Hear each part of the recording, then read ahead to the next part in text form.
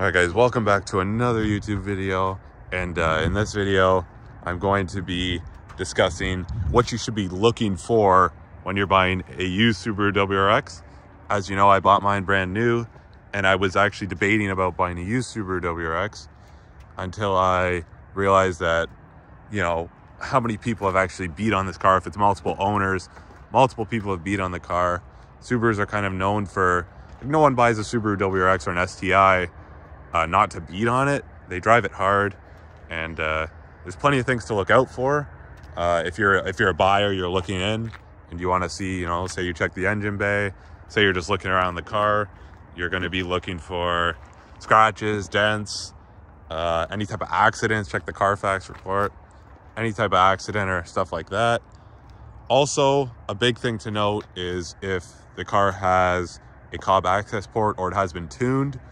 That's pretty much a giveaway that the car has been driven hard.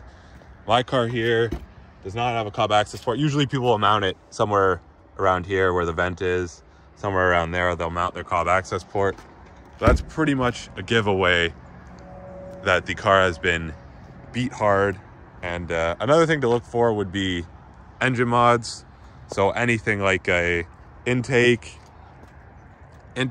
blow-off valves, anything to make the car a little bit more fun to drive. Honestly, you know, people have beat on it, so anything like that. Also, you want to look for, like I said earlier, dents, scratches along the doors.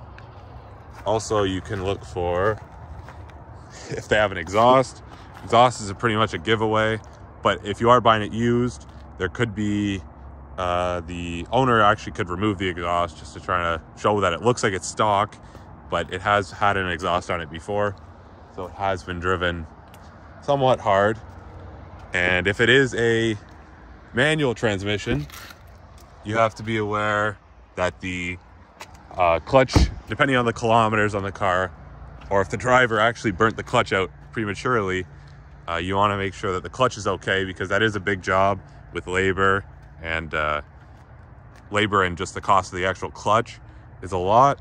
So you want to make sure the car doesn't have too many kilometers, in my opinion. If I was buying a used WRX, I would be looking low kilometers, and I wouldn't be looking for anything that looks like it's modified. Anything in the engine mod, like I said, intake, blow-off valve, tuned, anything like that, even a catback exhaust. Especially, I've seen some with upgraded turbos, so you definitely don't want to buy one with anything upgraded turbos, FBO, full bolt-on, anything like that. You want to make sure the car is pretty much stock, because that will give you the best chance for reliability. Another thing I wanted to point out to everyone is how great this color looks in the rain, and when it's a little bit cold out. Like, this World Rally Blue really looks great, and this is honestly when I appreciate the color the most. In the rain, it's a little bit cold out. It almost looks like a frozen matte color on camera, but it's just an amazing blue. I'm very happy with my choice of color on this car. Looks amazing.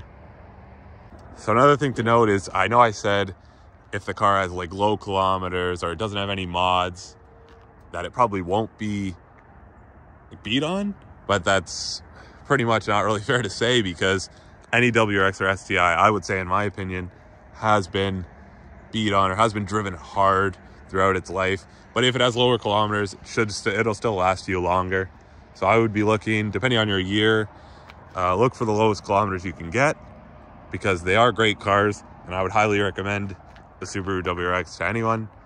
Buy new if you can, but I know that the VA, which is this WRX generation right here, has been discontinued. They have brought the VB on, which is the 2022 WRX.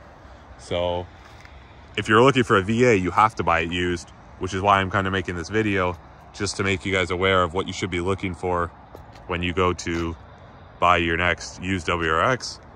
But like I said, some cosmetic mods like that fourth brake light, other mods, stickers and stuff, they don't add horsepower, so you don't have to worry about that. But I would still test drive the car if you can. If it's used, test drive it. Make sure you actually feel out the car. If it is a manual, feel out the clutch. Hopefully it's not slipping. If it's slipping, then you got to get him down on the price so he can kind of compensate for that cost to put in a new clutch, because it isn't cheap. And if you are a manual driver and it is your first manual car, don't let everybody learn on your car, so you can preserve your clutch and have fun with it yourself. That's my view on it. But those are pretty much just a few things to look for. And any cosmetic damage, definitely the engine mods. If you see that access port, you know it's pretty much been beat on. So look for intakes, look for tunes, and that's pretty much all you need to look for. But that will wrap up this video. So thank you guys so much for watching today's video. If you enjoyed the video, please drop a like. Also, if you're new, please subscribe to help out the channel. We really appreciate it. And we'll see you guys in the next one.